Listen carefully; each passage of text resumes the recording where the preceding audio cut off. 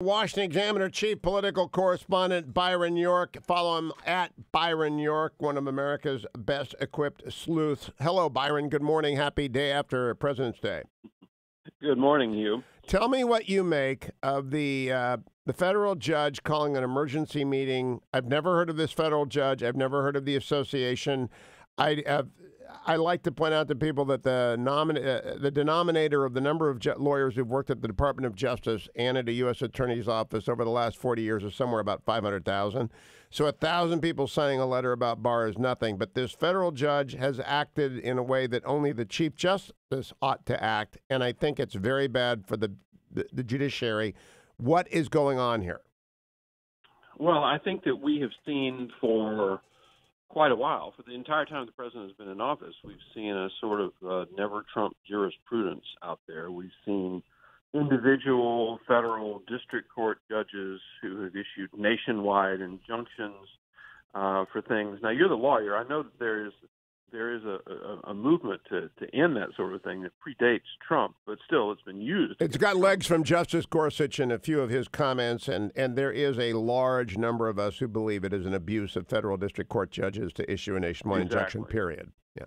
Exactly. But I think that this is a continuation of this never Trump jurisprudence. And the other thing is on the Stone case specifically, I am not a lawyer here, but there appear to be real merits to the idea that a sentence of 7 to 9 years was too long. It was excessive. And the one thing that's missing in all of this talk, and you can listen to CNN or MSNBC for quite a long time, the one thing you will not hear amid all the talk about the president weaponizing the Justice Department to go after his enemies, politicizing the Justice Department, the one thing you won't hear is discussion of the substance of, well, was this sentence too long, this proposed sentence too long? And then I love your phrase, never Trump jurisprudence, because it transcends one branch. It includes both Article 1 and Article 3. The Article 1 being the legislative attempt to impeach him, Article 3 being the judiciary. I want to stick on this for a second. On Stone, for the benefit of the audience, I did the sentencing guidelines as a clerk for George McKinnon in 1984. They exist.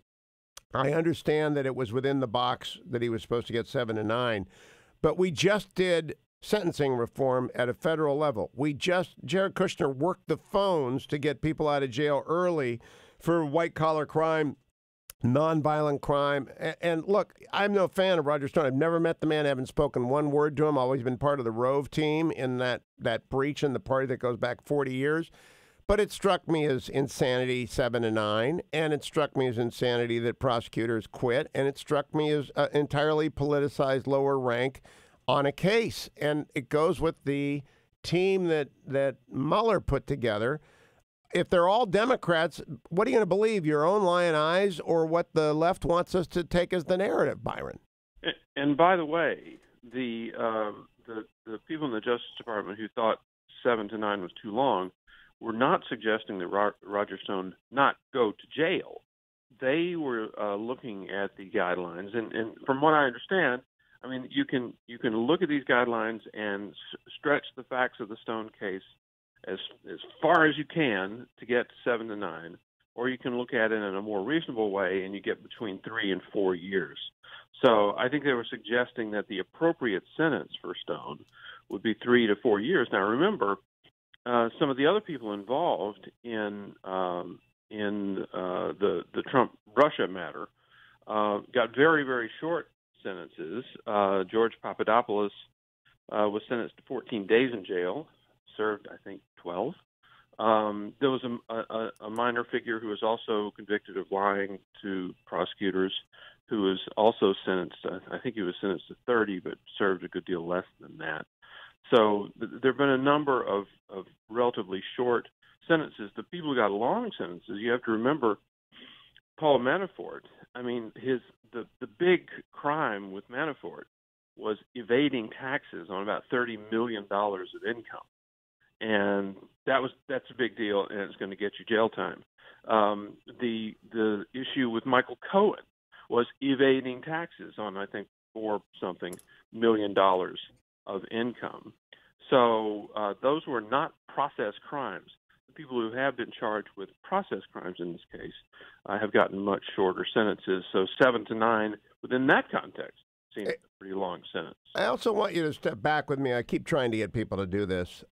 You always have to have an explanation that accounts for every fact. So if we look at the facts of the criminal justice system in Donald Trump and the intelligence community in Donald Trump dating back to 2015, what we see is of a vindictive vendetta revealing itself over time, a reputational disaster for Bob Mueller, for everyone who worked for him. You see an increasingly frenetic and frenzied effort to get somebody to do something wrong, and you see the special counsel institution destroyed as once again it reels out of control.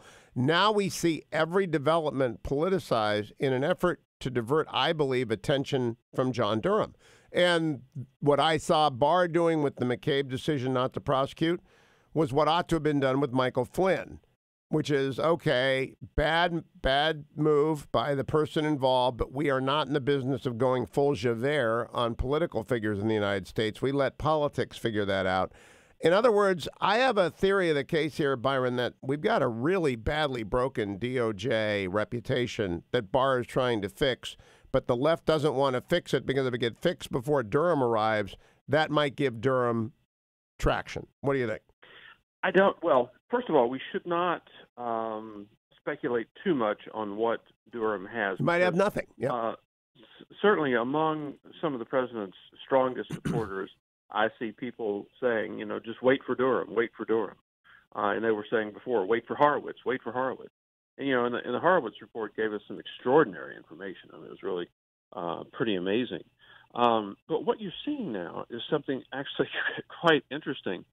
As Bill Barr launches investigations to look into the murky origins of some of these investigations that really tangled up and roiled American politics for 3 years. The Durham investigation, also re-looking into the Flynn case, that has caused a number of people who were perfectly happy with a long, involved Mueller investigation to suddenly become concerned about the power of investigations. The Washington Post did a story about how Barr's inquiries have really caused a lot of disquiet, and the Justice Department quotes a former U.S. attorney saying, "The power to investigate is the power to destroy.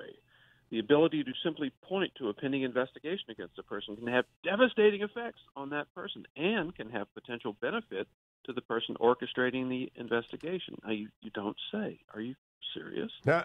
And on television, on cable television, we've seen concern that the president is weaponizing the Justice Department.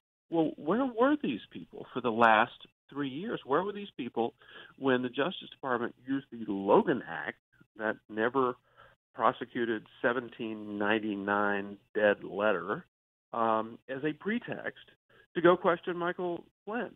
I mean, where were these people during the whole Carter Page FISA and dossier matter? I mean, the intelligence community and the Justice Department have been weaponized against President Trump since before he took office. And more often than not, it hasn't led to what they hoped it would lead to. But what now it has led to is to a federal judge, sua sponte, calling an emergency meeting, which was glommed onto by the never-Trumpers, the never-Trump rump, and the anti-Trump left, and my friends at MSNBC and CNN, and what will come out of that is nothing. Absolutely nothing will come out of it except the headline that she called it, because federal judges have no jurisdiction. She may get a rebuke behind the scenes, or he may get a rebuke, I think it was a she, from the Chief Justice for politicizing the judiciary. And all of my friends in academia who have always warned against politicizing the judiciary, they are silent.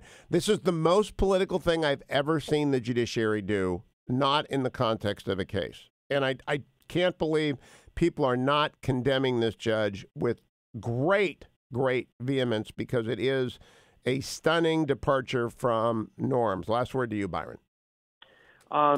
This stunning departure of norms has taken place across professional fields.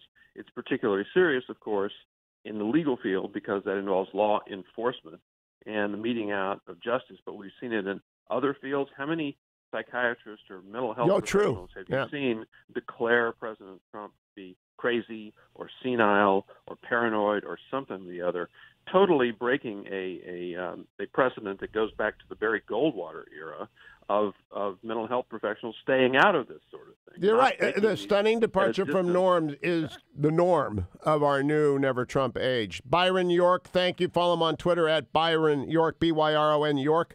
Follow me to the next segment here on the Tuesday edition of the Hugh Hewitt Show.